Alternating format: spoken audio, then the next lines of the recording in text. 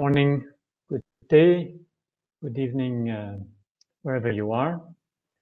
My name is Frances Guesquière. I'm the practice manager for the urban development and DRM practice of the World Bank in East Asia. I'm happy to be back at this fifth session this year of the Cities on the Frontline speaker series. It's actually been a year since we started this speaker series, so we thought that we would invite back two of our first speakers to the series to talk about their experience over this past year and how they're planning the recovery. We'll have an additional speaker to add to that perspective, which is Duncan, who's been accompanying us through the process. Lauren will introduce the speakers in a minute, but before that, let me remind everyone of the intention of this speaker series and the ground rule for the conversation today. The purpose of this webinar is to have an open and honest learning conversation between practitioners in cities and government and partners supporting these entities. The calls are not on the record, and we ask that you not attribute any comments made today or question asked to the speakers unless the material are available after the call or you have the person's express permission to do so. We're thrilled at the response to this webinar, like most of these Cities on the Frontline speaker series. We have close to 300 people registered for the call today. So to facilitate this discussion, we ask you to ask your question in the Q&A function of the WebEx. Please, that the session will be recorded as well, and we will distribute the PowerPoint presentation next Monday. So you'll have the material that is presented today. With this, I'll pass the screen to Lauren, who will introduce the speaker and today's topic. Thank you very much.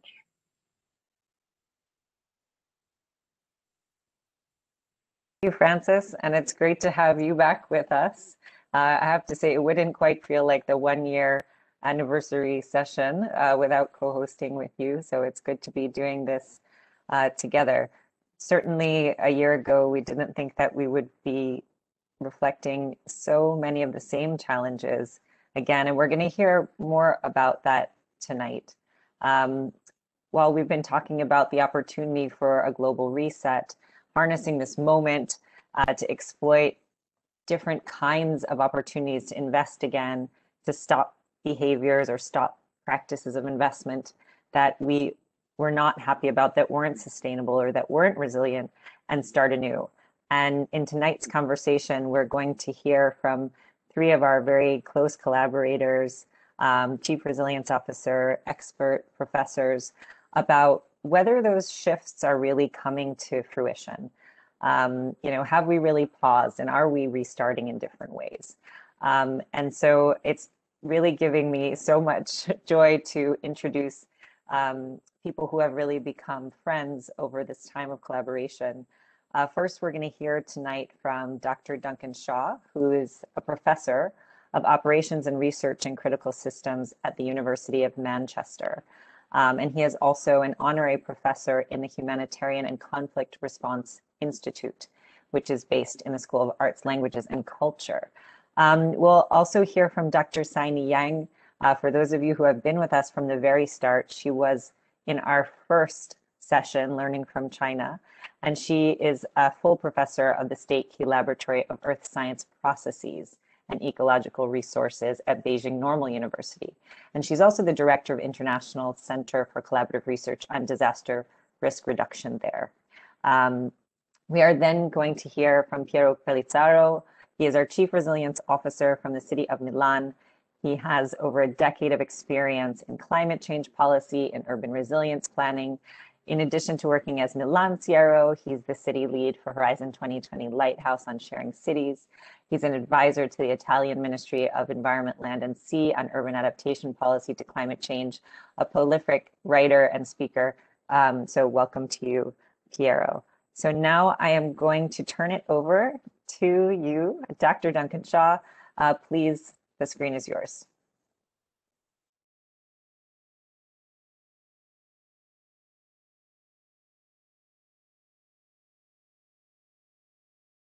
Sorry, thank you very much. Can I check that my slides are visible? Yeah, thank you, Francis. So I've been asked to look back a little bit as to what sort of work we've been doing with the Resilient Cities Network over the last year, and also to look forward and to look ahead and to look and think about what recovery might look like. And in the university, we've been thinking a lot about recovery, renewal, and how that can be used to build resilience, and developing local guidance to support municipalities in thinking through some of the really tough issues that they've got. And so David Powell and myself have been doing a lot of work in developing a framework. And what I'm hoping to do today is to take you through some elements of that framework. But before I do that, I'd just like to share some of the work that we've been doing with RCN. So we've been doing a lot of work in the UK in understanding what response to COVID has looked like, what recovery has involved, and thinking also about what renewal opportunities there are and that exist over the coming months and years. We've been working at the local, the national level, and through GRCN, working at the international level with a number of partners. We've been capturing lessons from across the world, and many of the CROs have been very generous with their time and have participated in interviews.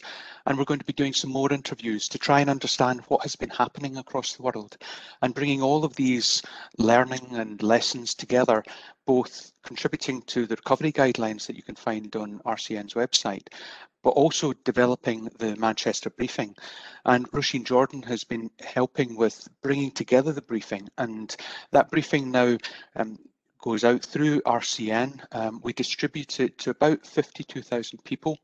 It started almost a year ago. We're 32 issues in, well over 350 lessons, trying to bring together lessons from across the world to inform what recovery and renewal looks like.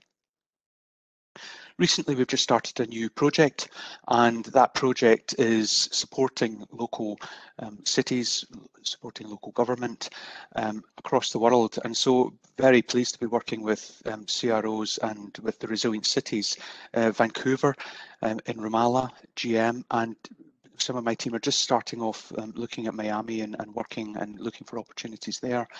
But all of this is bringing together the information that we think is necessary to go into an international standard. So we've begun that standard, ISO 22393. It builds on the work that RCN have been doing and bringing in our own lessons and trying to provide some unified understanding of what recovery and renewal looks like. By recovery, we mean the transactional activities to assure preparedness for the next emergency, for the next wave, and to restore operations. So to take the operations back to deliver what we need to deliver. And we think that there are certain aspects to that. We think that people and cities need to reflect and learn. They need to review where preparedness is and then use that as a way of beginning to restore their operations. We think recovery is different to that. So transactional activities form the basis of recovery, but renewal, is different to that. Renewal are these transformational initiatives that begin to address some of the SDGs that we see, or begin to tackle some of these major inequalities that we have that have been laid bare by COVID. Very importantly, the renewal activities are seeking to build resilience in ways that have not before been built. And so whilst we work across people, places, processes to think about how can we build resilience in our people, build resilience in our places and our processes, we also think about work across all of those three aspects. And renewal is really major, significant change of an area, taking some of the opportunities that are available in response to COVID. The framework begins off by identifying some concepts for recovery and renewal, and then very quickly advises cities to think about developing a recovery coordinating group. That's a group that will develop and understand what have been the impacts, that try to understand what the needs are within communities. It's a group that will develop the recovery strategy, so that will bring together all of the different elements that the Recovery Coordinating Group thinks should be recovered to re-establish preparedness and to restore operations. And then the Recovery Coordinating Group will identify some suggestions for renewal. And those suggestions for renewal will be pursued in a renewal summit. And I'll explain more about that in a moment. But following all of that and throughout all of that will be the opportunity to identify lessons and to act on those lessons. And so whilst learning lessons is never left until the end, certainly it's in this framework to remind us that learning both from international comparators as well as from learning from within our own organisations is absolutely central. So just to give you a little bit of insight as to what recovery strategy might include, I've talked about the need to reflect and learn, about reviewing preparedness and reinstating operations, but there's also the need to start thinking about how are we going to renovate some parts of our system to improve what we do. So these are relatively small scale renovations, but so that these improvements can be embedded. There may be things that we want to return to a pre-crisis state, and so we need to think about how do we return those? What do we need to undo that we had to put in place for the crisis that we don't need any longer? We need to think about what do we want to retain in their current form, and what do we want to resist? So what do we want to stop lapsing back into a previous state just because we've taken our eye off the ball during recovery? And then always ending with a positive, but looking at what can we recommend that will create major change in our cities, in our countries, or across countries. And this would be pursued in a renewal initiative. The renewal initiative we're thinking about as a renewal summit. This is an opportunity of bringing together very knowledgeable and influential people together to talk about the big challenges that they've experienced and understood better as a result of COVID and what they want to do about that. But it's about starting off on a very positive footing. So in the renewal summits, we're saying, leave behind the memory of COVID. Don't align renewal with COVID, align it with something more positive than that. So align it with ongoing strategic agendas that have a positive frame. The renewal summits should be ambitious and looking for common action and looking for ways in which these opportunities can be exploited, looking for good practice and trying to bring good practice from all range of different sources, international, national, local, and thinking about who needs to participate in these so that they are influential, stakeholders are all involved, whether they're political or whether they're other partners that you might want to involve. And many of you will be sitting watching this thinking, well, that's an awful lot of work and we're already extremely tired. And we recognise that renewal will be moderated, our ambitions will be moderated by 6 different pressures that are on us. The pressure still to respond, which is a very real pressure across the world. The pressure to recover and do those transactional activities. The pressure to do other major strategic renewal agendas. The pressure of local and national and international politics and how they will change the landscape. Same with funding, local, national, international challenges around funding.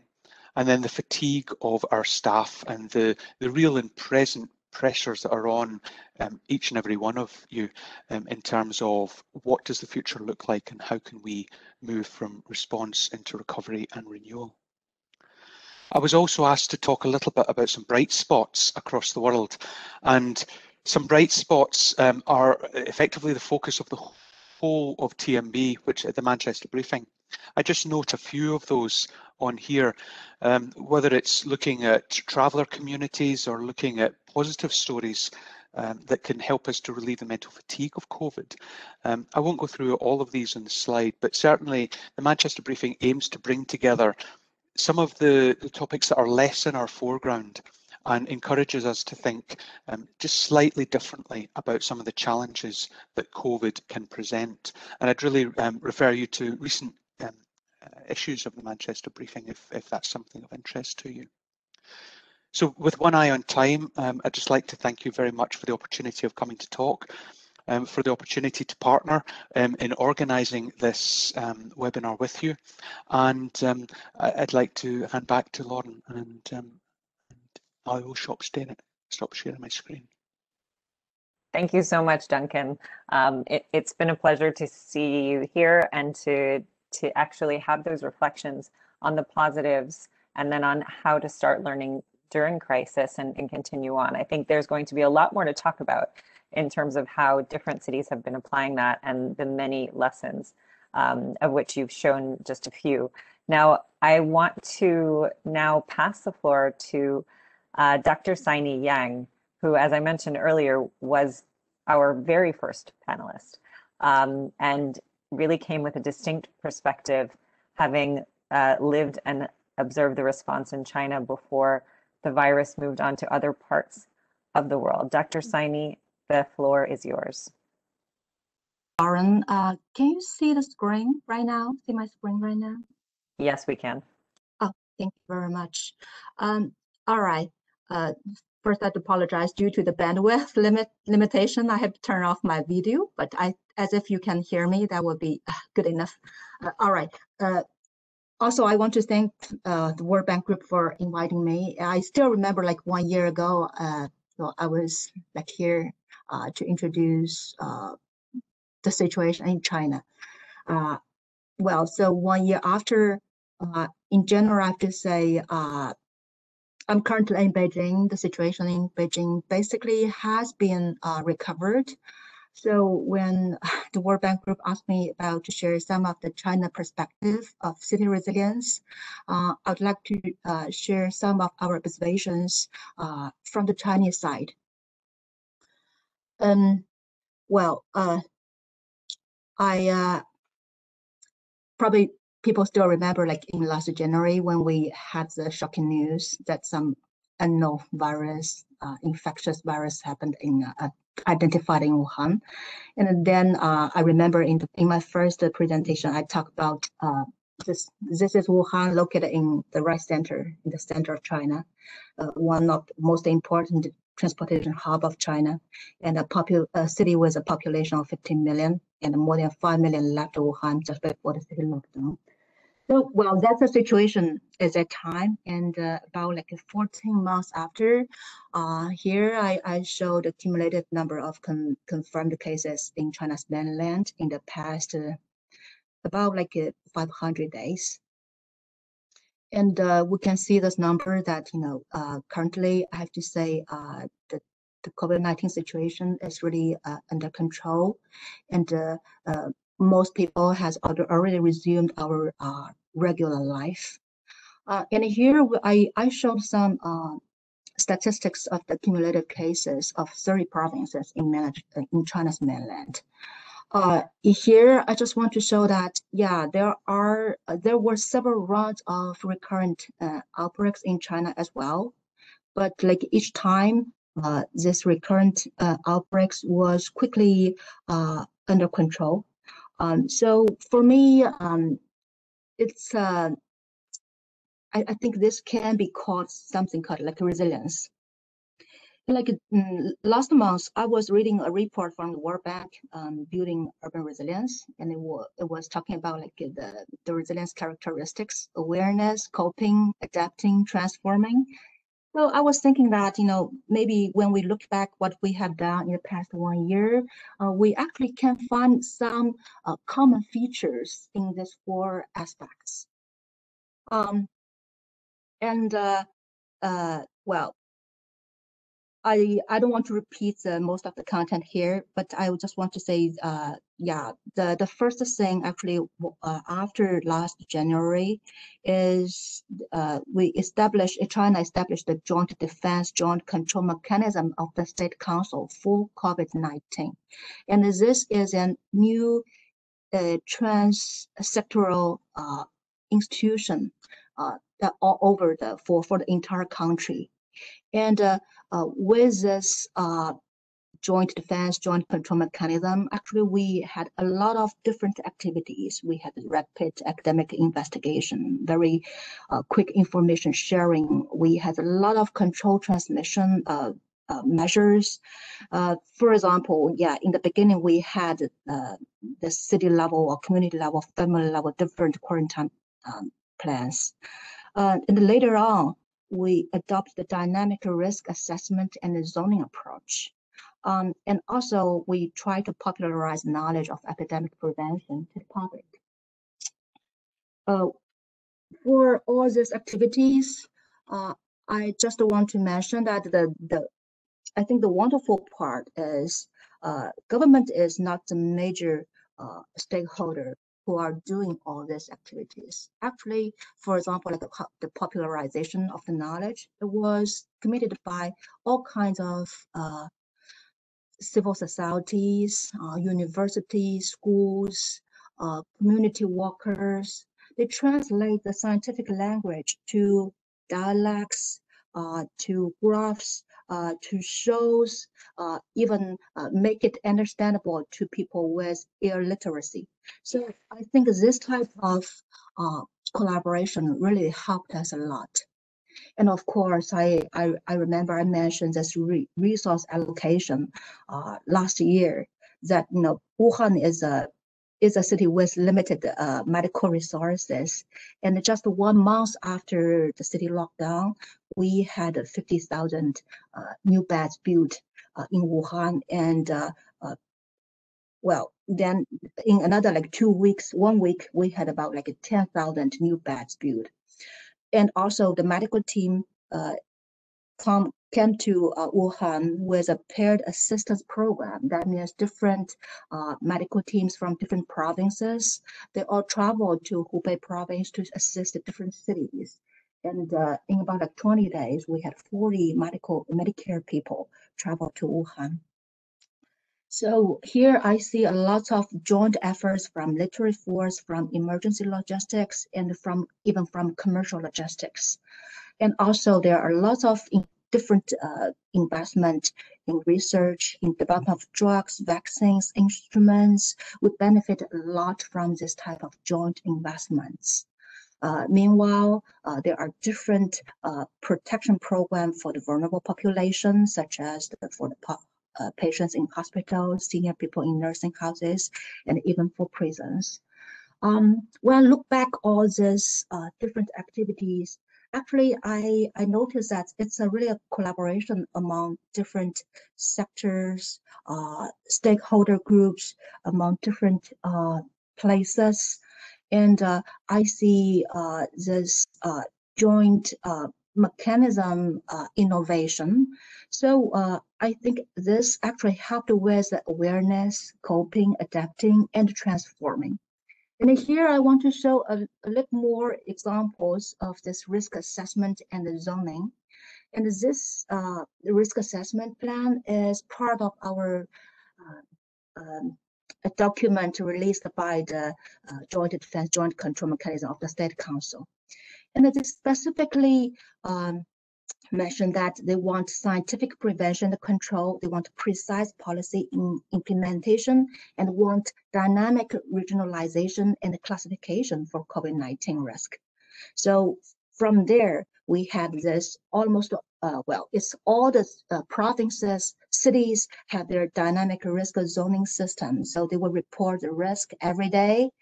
Say, for example, here the up picture is for Beijing, and here we can see the different risk level in Beijing for each district of Beijing. And I picked one in January this year, when we had one recurrent outbreak there. And here, this is another city in Zhejiang province called Jiaxing. And of course, this is the most recent one. This is a community level. This is a residential community level. All residential communities seems with low risk. So with this type of diversified risk zoning approach, we diversify our control measures and set up different schedules for factory resumption, school reopening, etc. And this greatly reduced the impact of the pandemic and limited the restriction in the smallest possible region. Another point I want to pick up is the cross-sectoral collaboration. For example, we have a research institute with the Ministry of Emergency Management. It actually is one ministry responsible for workplace safety and natural disaster, but it is also a member institution of the Joint Defense Joint Control Mechanism of the State Council. So let's see what they have done.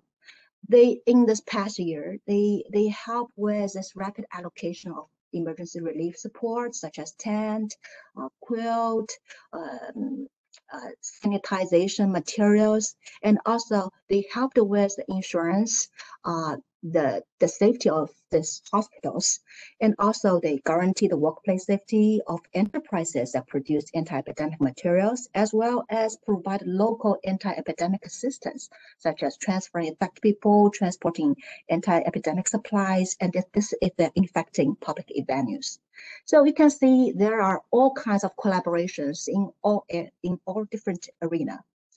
Well, in short, I think the most important lesson we identified from the past year is we really had the scientific guidance for all the control measures in this recovery. And also the systematic approach is really important. This all government, all society approach. I think this is one key component in our recovery. And of course, as mentioned by Professor Duncan in his slides, the determination to come back is really laid a very solid base for consensus of the entire society. With this, I finish my presentation and hand over to Lauren. Thank you. Thank you, Dr. Saini. I think it was very enlightening to see that really specific data-driven approach. It was not a blunt instrument to create lockdowns, but rather one that was very nuanced and determined by the situation on the ground, and very inspiring words to end with around the cross-sector collaboration and that determination. So certainly words that we must continue to live by. I now want to turn it over to my friend and colleague, Piero Pelizzaro, who is coming to us from his office in Milan. Piero.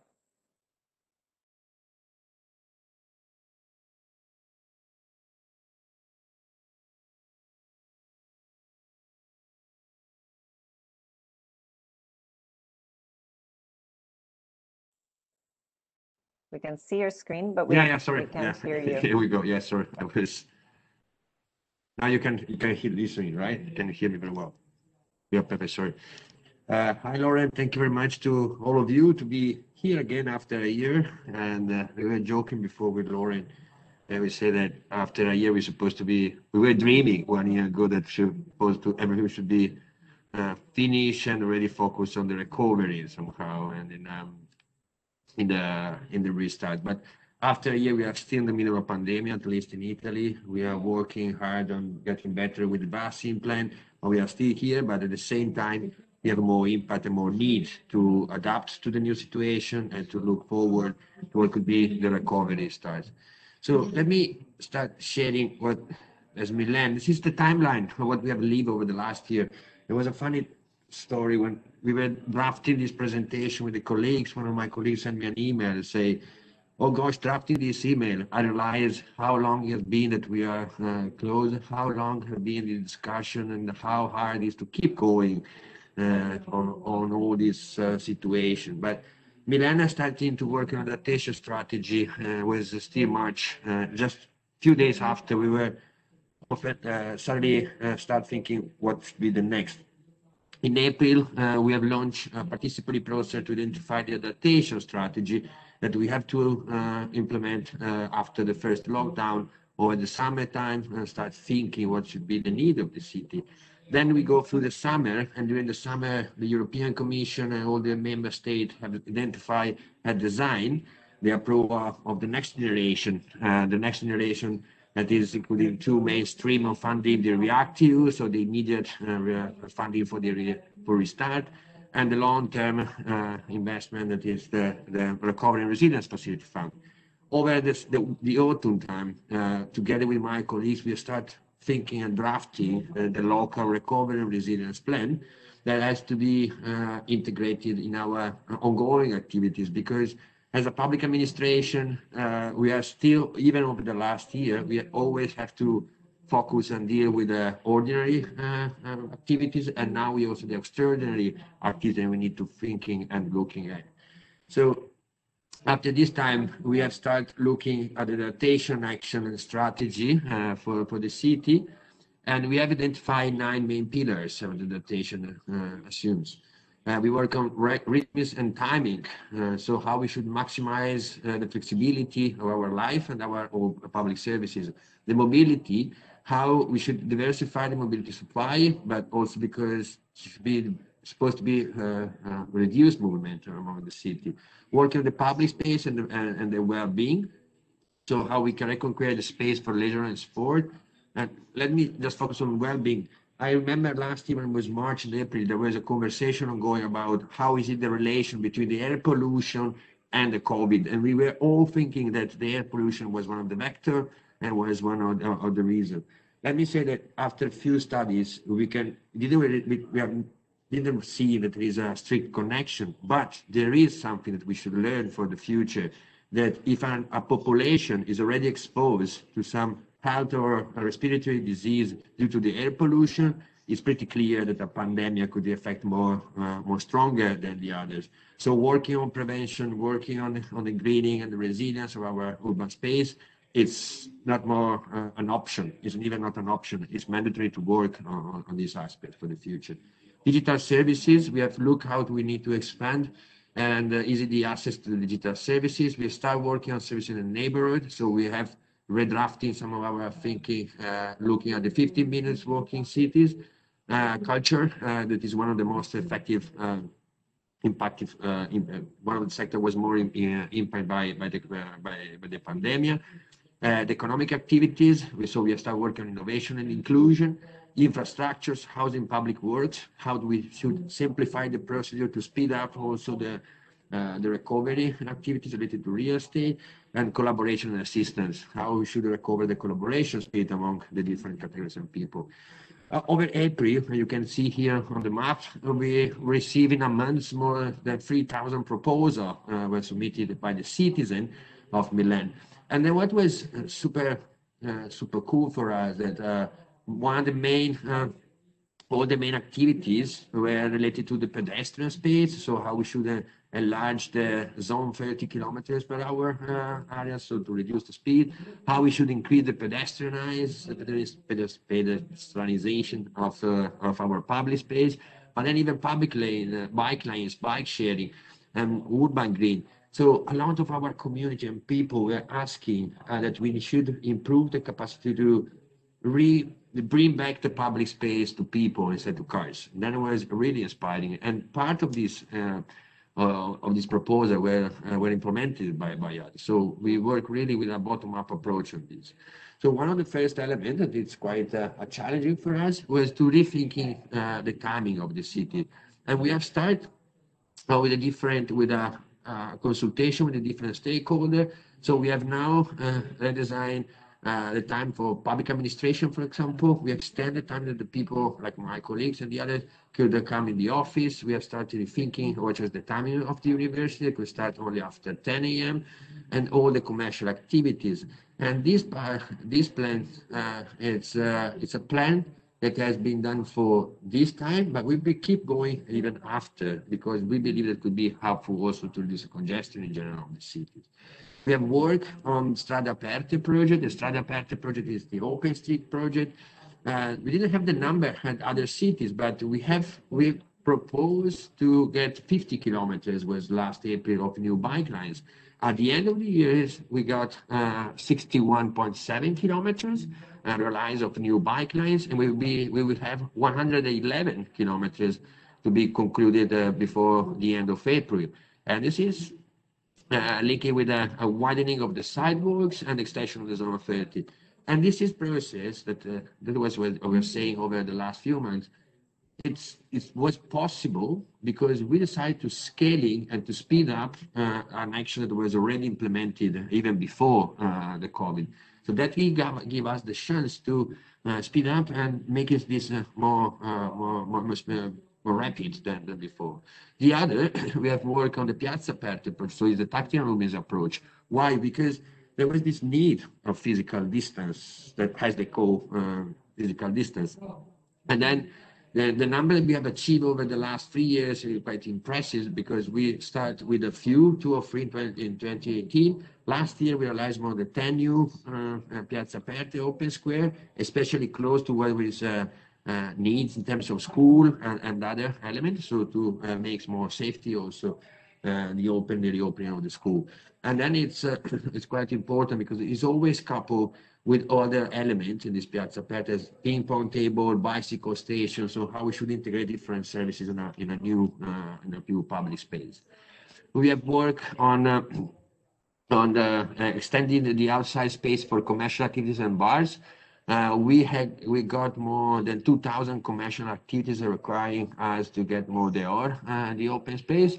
There was a simplified procedure for the summertime that was an extraordinary one, but then it became ordinary one. So we decided to keep this as a new opportunity for the city to reconquer and to make our street a more livable street than only a parking slot.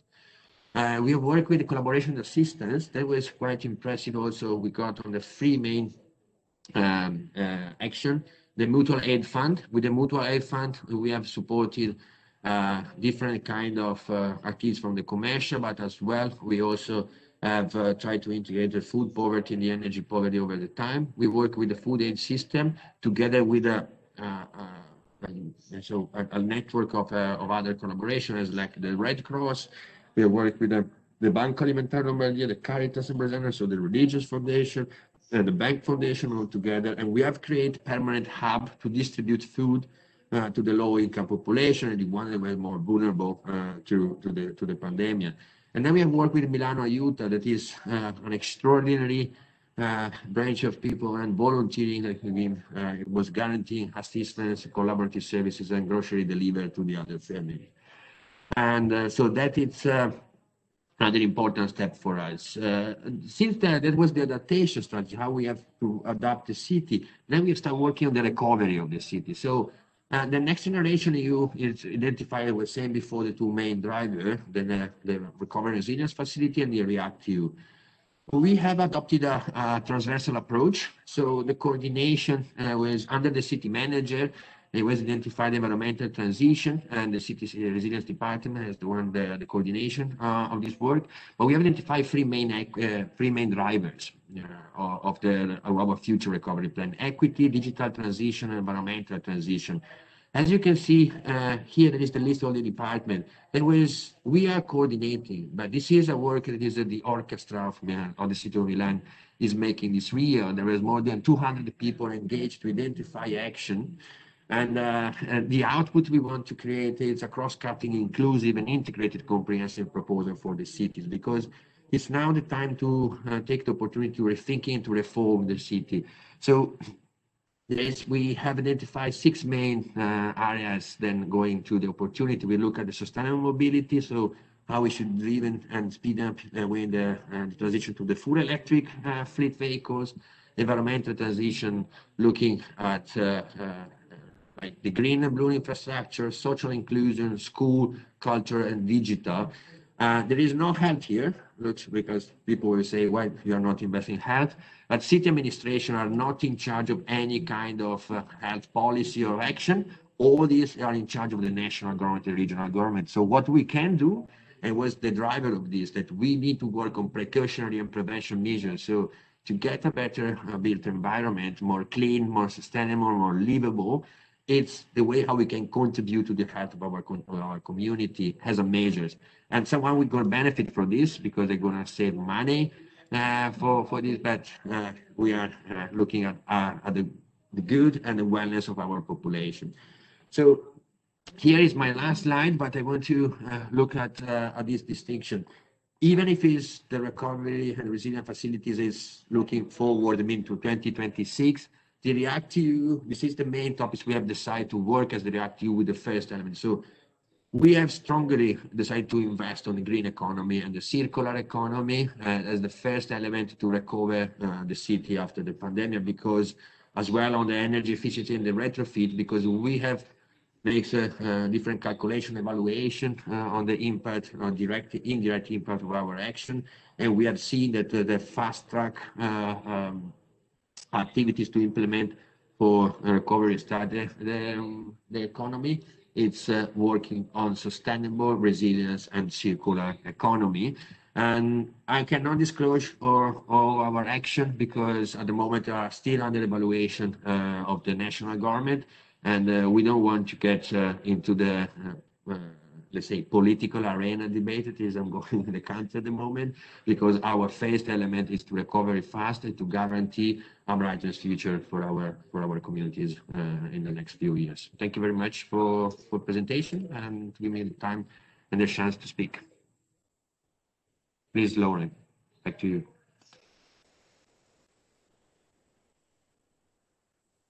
I'm actually going to turn it over to Francis, who's going to start us off with some questions. Thank you, Lauren. A lot of questions come to mind listening to the presentation, a couple of them in the Q&A sections. And maybe we can start with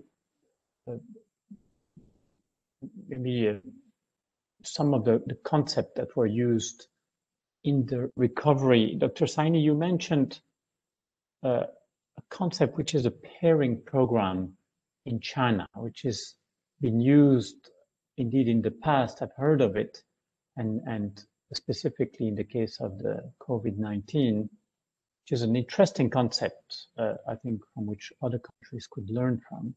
Could you elaborate a little bit on what it is, how it's been used in the past, and then in the case of the COVID-19, and how you see the concept evolving in China? Sure. Thank you for this question. I'm sorry that I didn't elaborate this concept in my presentation. This paired program, or say pairing assistant program, actually is not new from this COVID-19. It was invented or started from the Wenchuan earthquake happened in 2008. Well, that was a catastrophic earthquake. I think more than 80,000 people died in that earthquake event, and huge lands was damaged. Well, we were in deep trouble at that time for recovery. And then the State Council came up with this paired assistance program idea. And the essence is to ask the less affected province to support one heavily affected county in the Wenchuan earthquake region. And with this program, it solved the important limitation in resource for recovery resource. The province provide money, provided technical assistance, and even provided reconstruction labor to that heavily affected county. So that's why I think that's one very, very important program helped us to recover in 3 years right after the Wenchuan earthquake. So for this COVID-19 case, we reuse this idea. That's because in the very early stage of the COVID-19, we had a huge shortage for medical resources in Wuhan and in Hubei. We were short of materials, we were short of Medicare people. So basically same idea, like each province will provide several medical groups from different cities to assist Hubei and Wuhan. Of course, this turned out to be quite successful practices because, as I said, this is really a collaboration among people, among different places. This actually, at least temporarily, resolve this resource shortage issue. Also, I think right now, if I look at it, I think this type of paired program is also important psychologically, because this gives people trust and give people confidence. Then all the public will believe that, yes, we will be able to handle this. Everybody are willing to help, and we did. So I think in this way, this also contributes to the consensus that we determined to come back as soon as possible. So for me, I think this is quite important move. I'm not sure if I answered your question, Francis. You did. Thank you. There was just a little window, but now I'm going to move back to, I thought it was interesting to illustrate this concept, but moving back to the topic at stake and back to Duncan, I really like your concept of renewal. And in fact, I really like the idea of local renewal summits. Are some of these summits already being planned, organized? Have any taken place? And how would you see this unfold?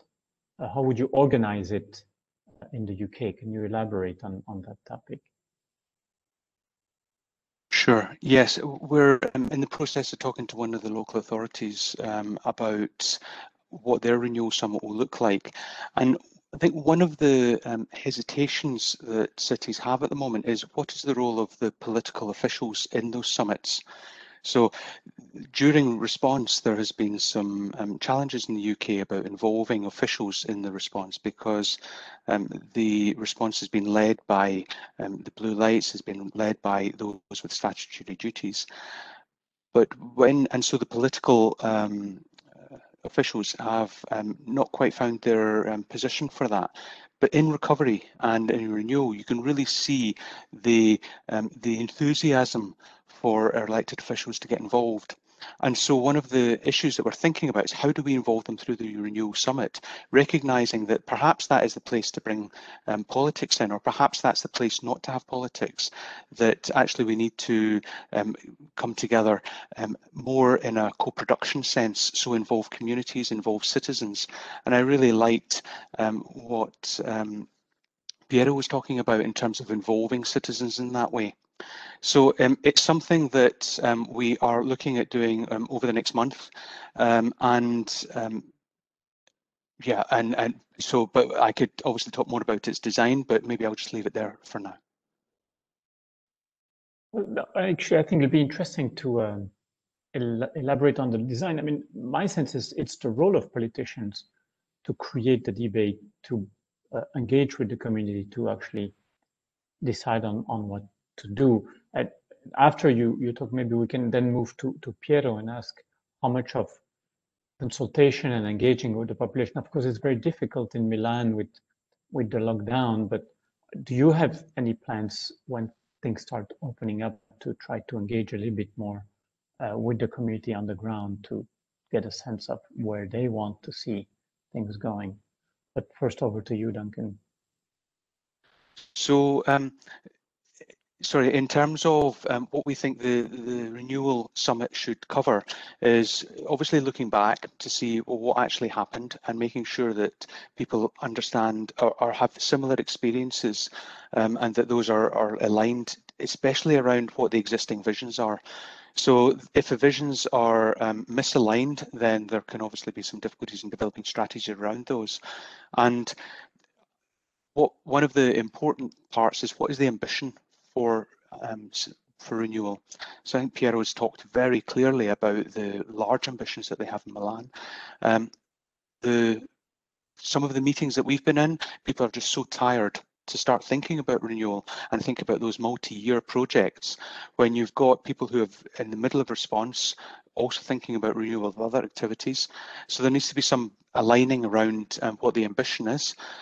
Looking to see what are the ongoing strategies that are already being pursued within areas and making sure that renewal both complements those but also doesn't try to reproduce them, so that there is alignment around what they're trying to achieve, and really trying to bring together different parts of the system around pursuing those. So we don't think that it's necessarily a resilience partner's job to implement renewal, because they will be activities that will cross a whole range of different departments within government. But we think that there is a risk, perhaps, that the opportunities of renewal will be overshadowed by the fatigue and the desire just to move on. Piero, you want to elaborate on that topic? You know, we after the first consultation, we have done another initiative with September, October. We done it's named Fare Milano. It's meaning doing Milano. Let's say how we should do it. We start with a few meetings, really, with one or two we were capable to have audience, because the things was we need to work on the stakeholder, we need to get closer to the people, we need to understand how the people are perceiving after a year of digital life and so on.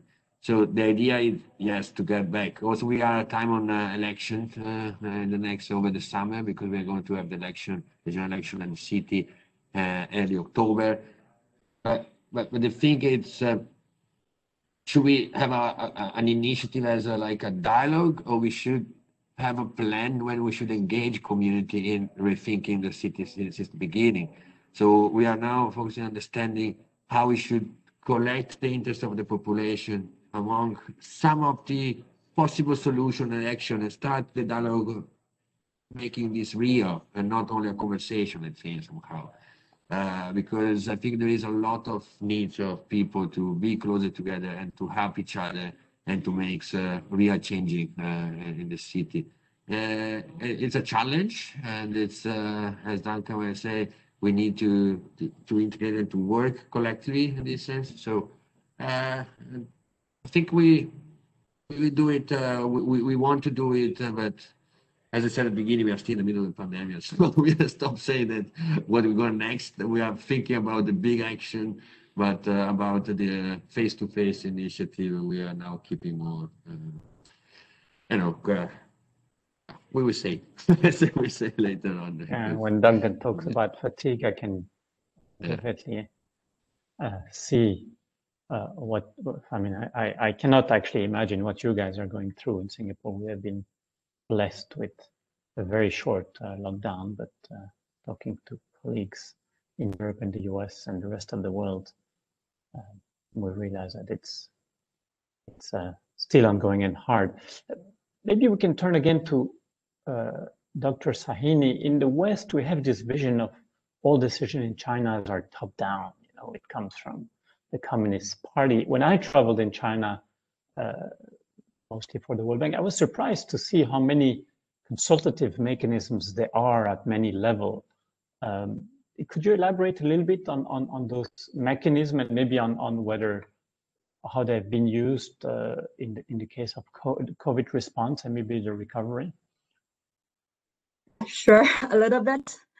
I mentioned that in early February, our state council set up this joint control mechanism for COVID-19.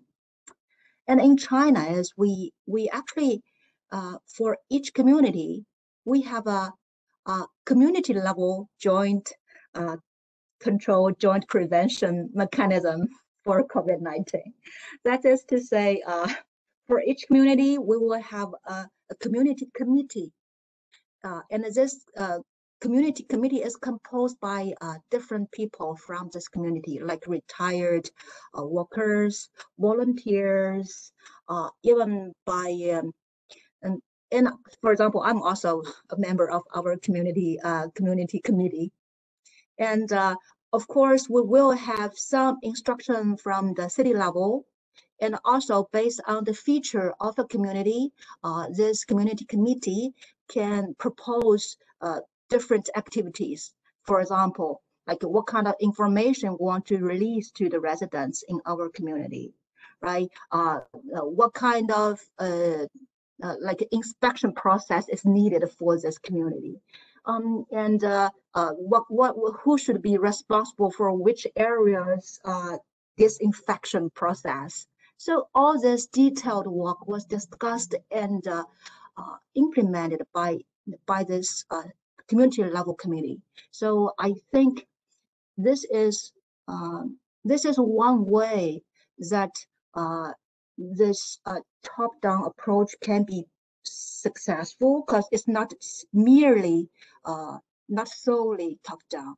It actually is, yes, we have some instruction from upper level, but also the community will make their decision and tailor their execution based on the feature of their community. I think that's one important feature in our practice. Thank you. Imagine that it also lets information trickle back up on things that work. and don't work. How big are these local communities? Like you're on a committee of a community that's how many people? This depends on the size of the community, because in China, different cities, some community has maybe like 100,000 people. Some have like 10,000 people. So this committee, usually they have a core group about like 10 people, but also for this joint prevention mechanism team, they have totally different range of number, like from several dozen to several hundreds. It depends on what is the size of this community. Thank you. Lauren, you want to take over? I was going to ask a quick question, actually, following on the topic of consultation.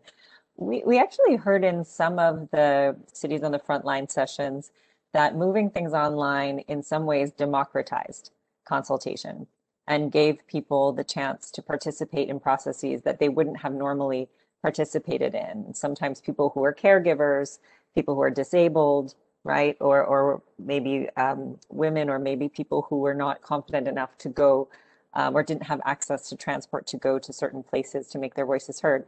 So I was actually going to ask Piero and also Duncan in the research, have you seen that to be true, and have governments actually increased the level of their ambition around consultation in any ways during the pandemic?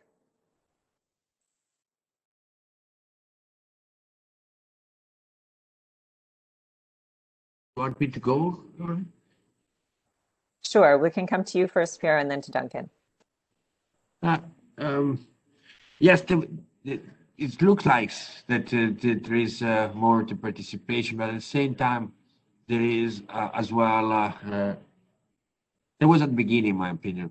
After a while now, after years of long term, I believe depending from city to city and to country, all this digital life is not anymore so attractive as was before. Yes, we have more time to communicate, we have more time to engage people, and easier because we can get access, but at the same time, I think there is a kind of reluctance to go for a digital consultation, digital life. People want to get back on say and hear voice somehow. And on the other hand, there is this good benefit. It's also have another consequences. There is too much information. And with too much information, people get confused. So we have seen with the vaccine, for example. So yes, you can get more closer for the engagement. At the same time, all this information that everyone could share, want to share, want have time to share on the social network, we create a more confusion in terms of knowledge and know-how. So I think it's yes for the first time, for the part of the question. After a year, we get bored. And third, all this communication is creating more confusion, and we need to get back on the clear understanding which is the reality.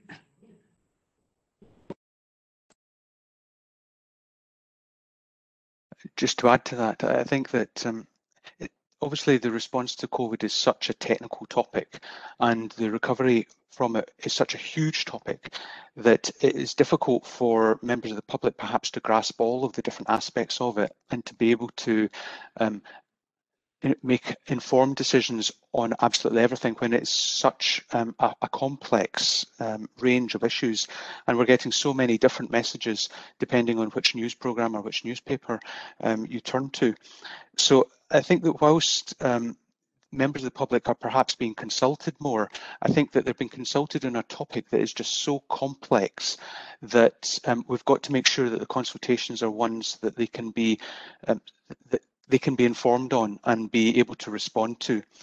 So at the moment, we have a consultation out about vaccine passports and whether those vaccine passports would help business or whether they would hinder business in terms of there would be certain expectations around how businesses might operate if people did have those passports. Now, asking a member of the public around vaccine passports, they might want it because they want to be able to go on holiday overseas. However, there are a whole range of other issues that might be very difficult to predict unless you're a complete expert in all of the different aspects of those passports.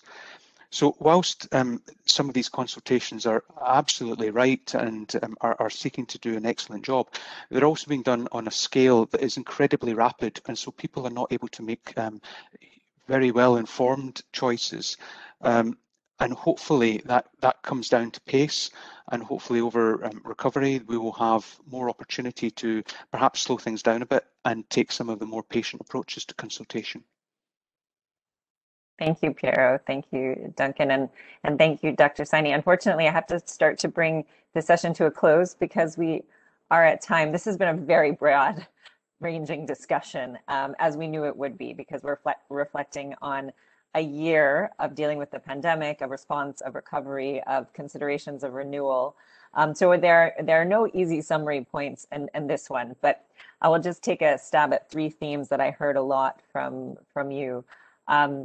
You know, the first was really on the collaboration that was triggered by this unprecedented challenge, and that we saw different groups coming together, working together across departments, across different cities, certainly in this forum across many different countries and political persuasions as well, because we realized that this issue is really quite bigger than all of us, and it's created this incredible opportunity. But I think there was an important reflection here that I heard very clearly, and in particular in the response to the last question, and that is that the broad ambitions are great, but you actually have to be quite specific in how you tailor both your consultations and your interventions so that you're not overwhelming people, and that you're actually designing for success, and that you're not getting derailed from some of the plans you had before. I think, Piero, it was very interesting to see you have your two parallel plans there. What was the ambitions of Milan in terms of overall resilience and what the ambitions are now in terms of COVID response and recovery. They are similar. They're in some places deeper, in some places changed slightly, but you have somewhat stayed the course and used this as an opportunity for retrenchment around those ambitious goals. So I think it's been a really inspiring panel. I think there will be follow-up questions I can see in the chat from the participants as well, and we will post your presentations. Again, I want to thank you for the wonderful presentations tonight, and invite everyone to please join us again in 2 weeks. We will be having a presentation on low carbon and resilient real estate. What is happening to our city real estate sectors, to our built environment in the future? And we will have representatives from Real, which is a group that works on affordable and resilient housing, and the Jakarta Property Institute, as well as our Chief Resilience Officer from San Francisco. So again, thank you to Dr. Saini, to Piero, to Duncan for joining us from all over. And thanks to everyone who joined us tonight from our cities and from the World Bank. Good night. Bye. Bye-bye. Good night, everyone. Bye. Thank you. Bye-bye. Bye.